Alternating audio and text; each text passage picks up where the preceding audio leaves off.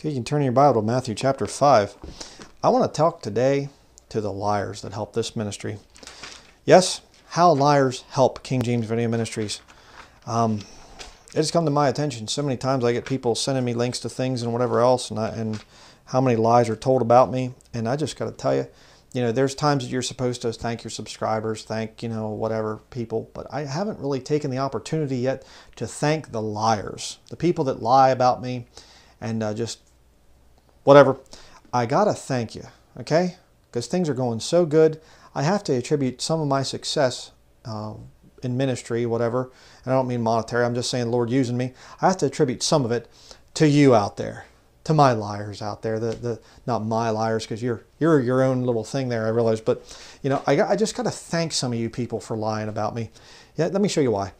Matthew chapter 5, verse 11 through 12 says here, "Blessed are ye when men shall revile you, aye, and persecute you, and shall say all manner of evil against you falsely for my sake." There are a lot of false things that are said about me, just blatant lies. It's amazing. "Rejoice and be exceeding glad, for great is your reward in heaven, for so persecuted they the prophets which were before you." Thank you. This is my way of saying thank you. One of the things, I'm going to go over some of the lies here, the most common lies, and one of them is that there's just no joy in you anymore. You're just so bitter. You're just going, okay, I guess my smiles or what, and I mean, I'm enjoying life. We have a great time, we have a lot of fun. I laugh all throughout my sermons. I tell jokes, and people don't even watch the videos, and they just, they see me rebuking something. They go, "You're so bitter." This is not actually a smile. I'm not laughing. This is bitterness and sorrow. And okay, that's one of the false lies that's brought against me. Another one of the ones that I love, and just let me make official statements here, okay, against the liars out there. Bryan Denlinger is bitter and never has any fun. Not true.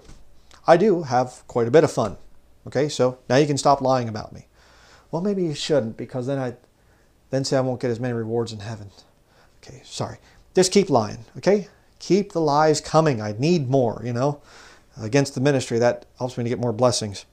Again, another one of the lies is that Bryan Denlinger is a modalist. He teaches modalism. This is amazing. Because you just do a little Google search there, and modalist comes up and it says God in 3 modes. Show me where I've ever preached that. I've never have. So I will officially state for the record, I am not a modalist. I believe modalism is a heresy. Okay, it's pretty easy to debunk, but at least it's closer to the truth than the Trinitarian nonsense. All right, it's a little bit closer.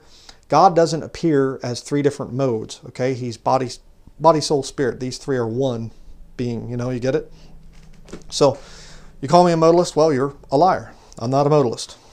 Official statement. Okay?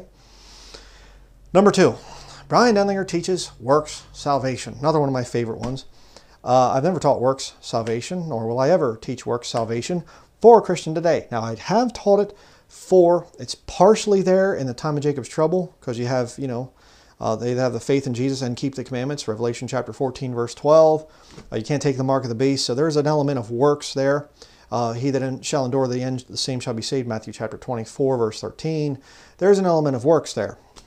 It's not totally works. But then you get to Matthew chapter 25, when Jesus is judging him and he says, "You haven't visited me in prison, you haven't this, you haven't that."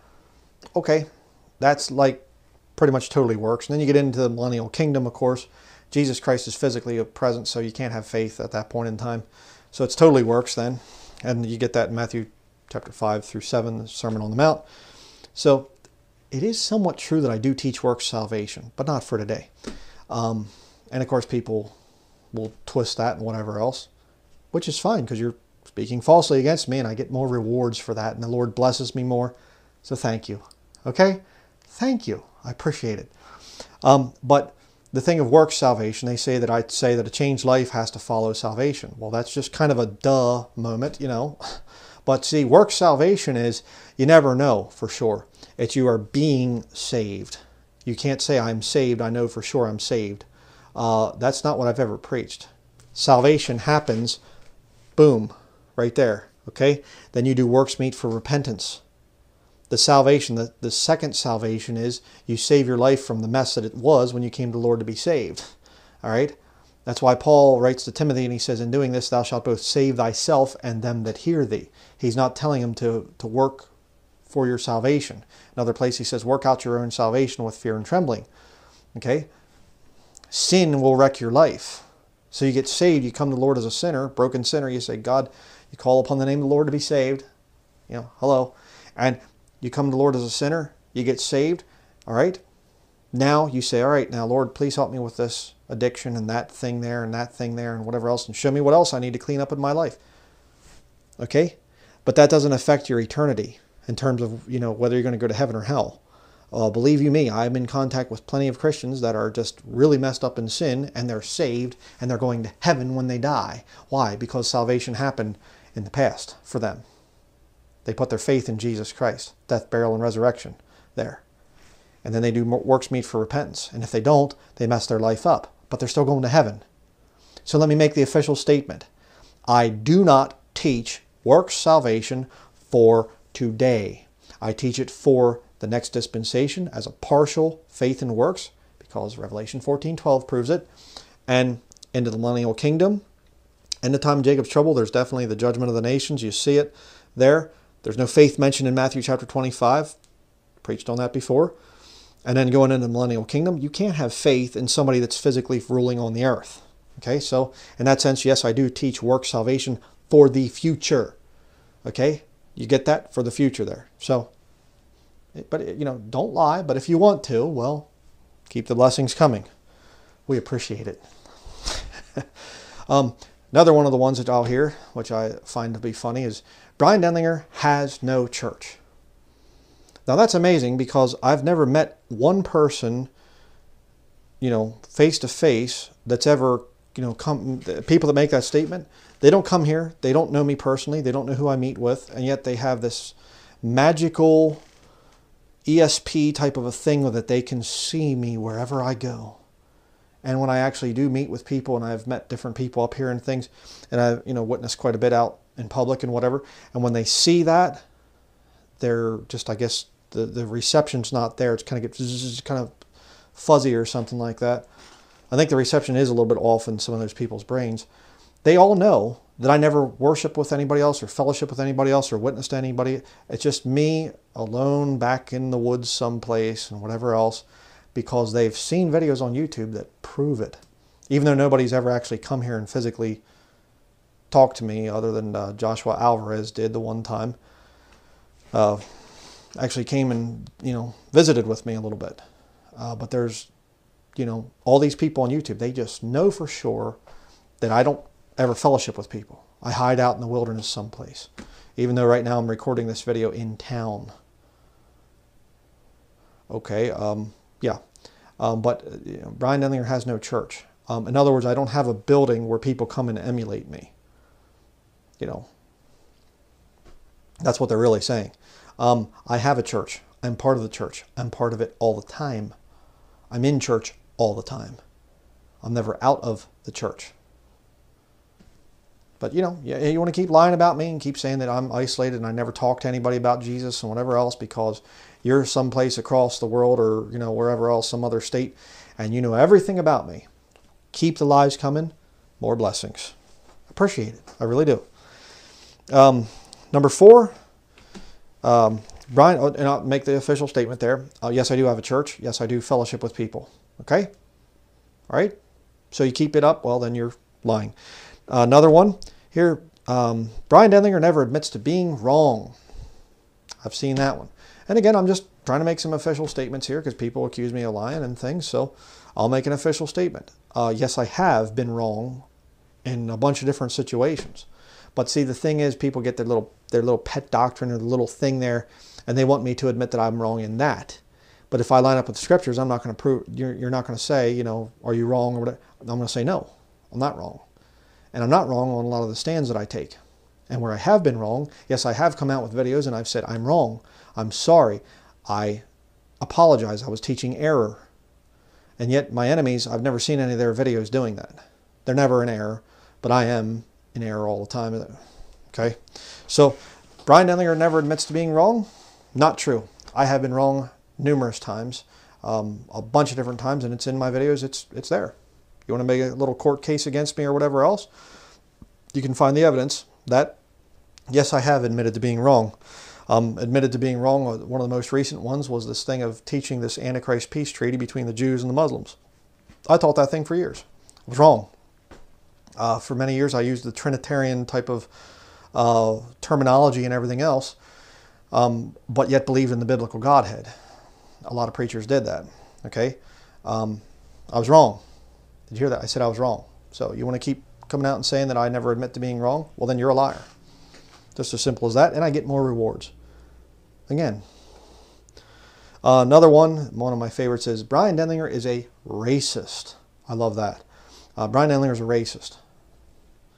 Okay, then why do I have people from pretty much every kindred out there, race, whatever you want to say, why do I have people from pretty much every group, every ethnicity that watch me if I'm a racist? And where is the statement that I've ever made that the German race is superior and all others should be eliminated? See, that is racism, if I would make a statement like that. You look up, again, look up the definition of racism. It's one race is superior above all the rest and the rest should be eliminated. That's racist. Okay, I've never made a statement like that. Show me one time where I've ever said that. Right? But if you persist in teaching the lies and whatever else and just continuing to speak these lies and whatever about me, then you're lying and whatever. Okay? I don't hate anybody's race. I don't hate anybody because of their skin color or their ethnicity or whatever else. Not at all. There's going to be some very, very dear black brethren up in heaven and some Orientals and some Asiatics and just whatever. Just go down through the list. Can't wait. Get up there and be with my brothers and sisters in Christ. I'm not a racist. But let's continue here. 2 Corinthians chapter 6, verses 4 through 10.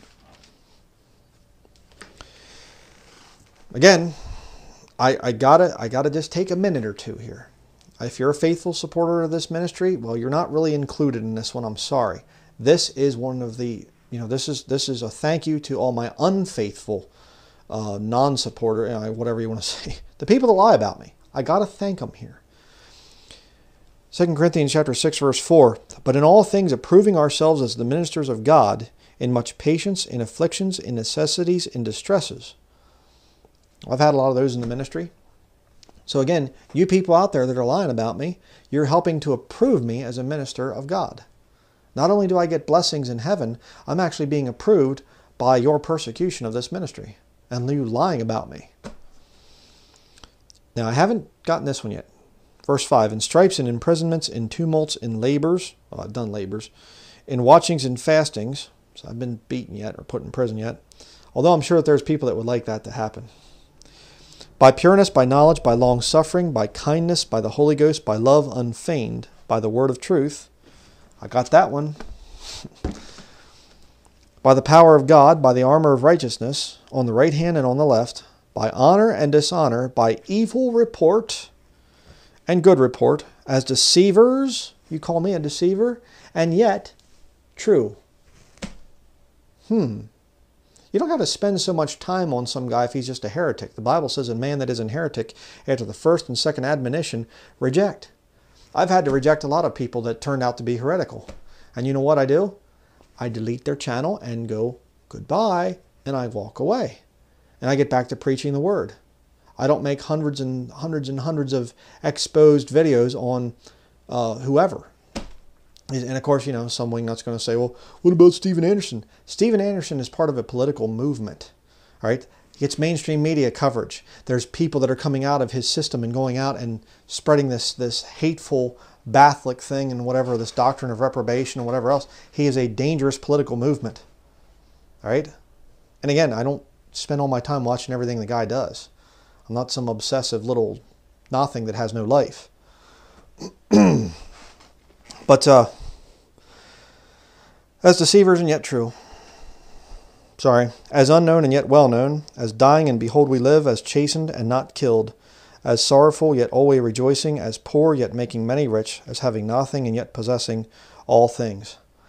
It's always a really neat thing to go down through that list there and just see when you're going through hard times and whatever else, it's neat to see, hey, yeah, Paul went through it. And a lot of that stuff is the approval process of you being a minister of Jesus Christ. So, again, thank you to my enemies.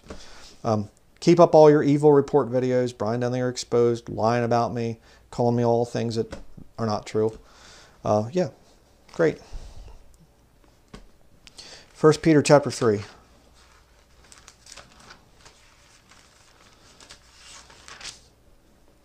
First Peter chapter 3, verses 12 through 17. For the eyes of the Lord are over the righteous, and his ears are open unto their prayers, but the face of the Lord is against them that do evil. And who is he that will harm you if ye be followers of that which is good? But and if ye suffer for righteousness' sake, happy are ye, and be not afraid of their terror, neither be troubled. I've never really been afraid of these people. They just annoy me so badly, you know. I just get so irritated and things and, you know, whatever. But I'm learning to really enjoy it now. I really am. You know, the Lord is doing amazing things through this ministry. We're seeing people getting saved just right and left, and people's lives being changed and whatever. And I'm really excited for the direction that this ministry is headed, and getting back into DVD production and having DVDs just out there that people can just make copies and just hand them out like gospel tracks. You know, just handing people DVDs in the future. I'm looking forward to that. And tracks and whatever else we can get into. Good times coming. Unless you're an enemy of this ministry, then you're going to get migraine headaches and whatever. Verse 15, but sanctify the Lord God in your hearts, and be ready always to give an answer to every man that asketh you a reason of the hope that is in you with meekness and fear. I haven't always succeeded at that. All right, and I'll admit to that. I admit to a fault, you know what I'm saying? I will admit to that. Sometimes I've been rather fleshly. Sometimes I've said things that were, you know, I wasn't very clear, didn't bring it out correctly or whatever. But that right there, I have always tried to be ready to give an answer to every man that asketh you a reason of the hope that is in you with meekness and fear. Get my wording exactly right there. People have asked me questions down through the years, and I have tried to be there to answer people from the scriptures. You look at all the videos I've put out over the last 10 years, and it's all, what about this, what about that? And that stuff comes from the body of Christ. The Lord will, you know, put sermon ideas in my mind and whatever else, but I would say probably 70%, 70 to 80% of the sermons that have come out have been the body of Christ, their thoughts, their interaction with this whole thing. This is not all about me. This ministry is the body of Christ, and the Lord using me to bring out truth on these issues. So you want to lie about that? Well, that's your problem.